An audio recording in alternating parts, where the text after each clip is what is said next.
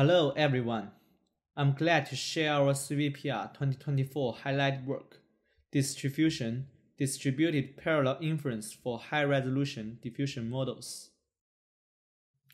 AI-generated contents, or AIGC, has recently gained a lot of attention and produced remarkable results. Diffusion models play a vital role in achieving such milestones. However, they are computationally expensive. For example, a single step of SDXL requires 6.6 times more computation than VITH and 1.5 times more than Llama 3 AB. Moreover, the computation scales superquadratically with the resolution. Such prohibitive computation amounts present a tremendous barrier for the applications. Recent efforts to accelerate diffusion models mainly focus on two approaches: reducing sampling steps, such as progressive distillation, and optimizing model inference, such as SIGE. As computational resources grow rapidly, leveraging multiple GPUs to speed up inference is appealing. For example, large language models have harnessed the tensor parallelism across GPUs, significantly reducing latency. However, for diffusion models, when generating a single image, typically only one GPU is involved. It is hard to parallelize different time steps due to the sequential denoising process.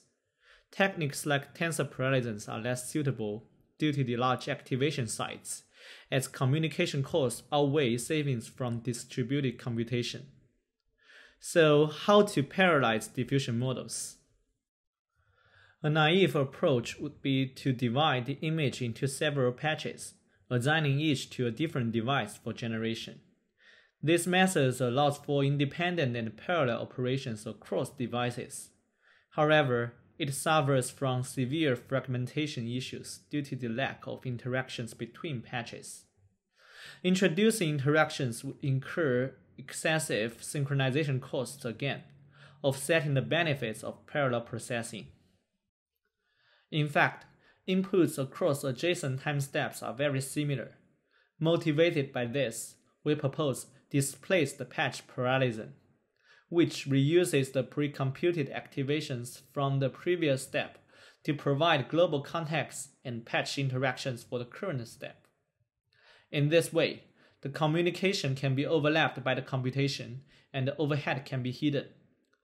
We further implement such a system with asynchronous communication, called DistriFusion. When we get the input for the time step t, we first split it into patches across devices and feed them into the model layer by layer. At layer L, each device will have an activation patch. We first use an asynchronous ORGATher to concat and cache the features for the next step. Note this communication is overlapped with computation, and the current step should have already received the cached stale activations from the previous step. We then scatter the activation patches back into the stale features, and only perform the computation sparsely at the fresh regions.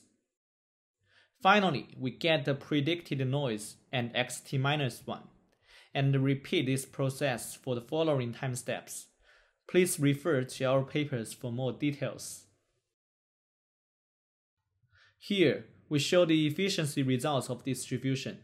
In the original 1K resolution, we achieve 1.5 and 2.8 times speedups on 2 and 8 A100s respectively. This is because the devices are underutilized.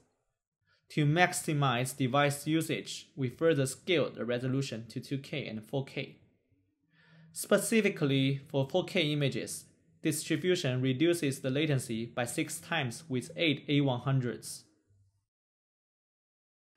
Here, we show our quality results. These are the original images.